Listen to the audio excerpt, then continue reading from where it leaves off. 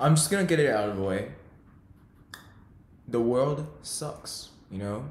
Trump sucks, like China sucks, right? Come on, like if China could just, not lie about how serious coronavirus is, we may not even be in quarantine right now, right? And if Trump took actions like, better, more effectively than what he just like did right now, we would still be in a better situation than right now.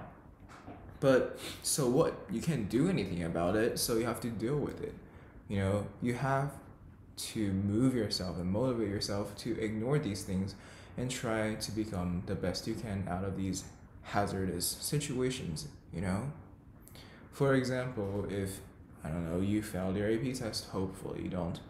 If you failed your AP test, you're going to be really, really down, but after you finished it, after you knew your results, all you can do is be sad and just that's all you can do, right? Like rather than wasting time on being sad about like how you failed your test or something like that, why not think positively and use that as motivation to do better on your next test, right?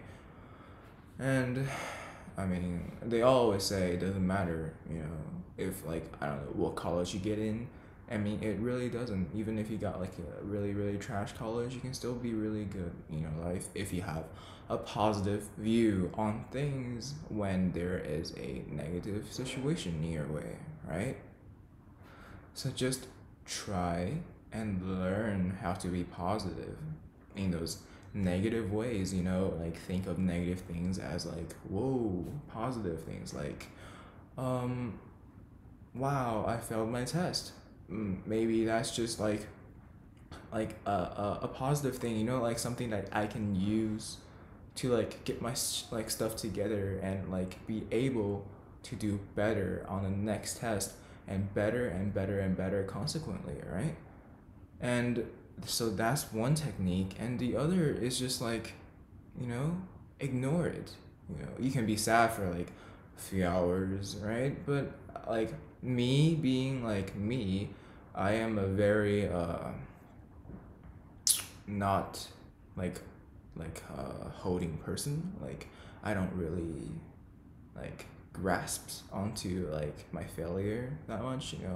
I just like ignore it after like I may cry or like just be really sad for like a little bit, but like you see more stuff and then you get distracted like how much work you have and how much like things you need to do in order to like just be a good person, right? Or like just have positive outcomes from this negative situation.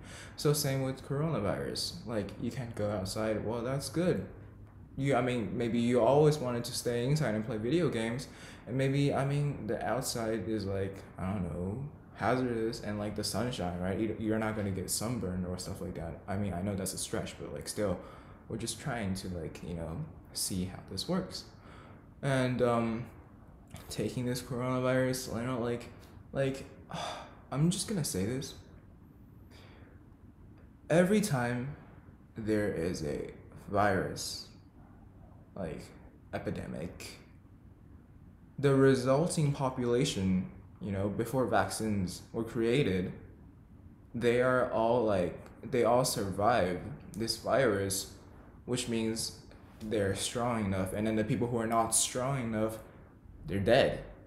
Like this is history. It's like how people like just it's like a process of elimination, like just the useless people to die, and then like they can't function anymore. That's bad, but like you have to know that the reason you're living is because one, you have a good immune system, two, you're just in a very like prestigious like place. So please like just understand that you're very, very special, and everything positive can come out of negative things if you try.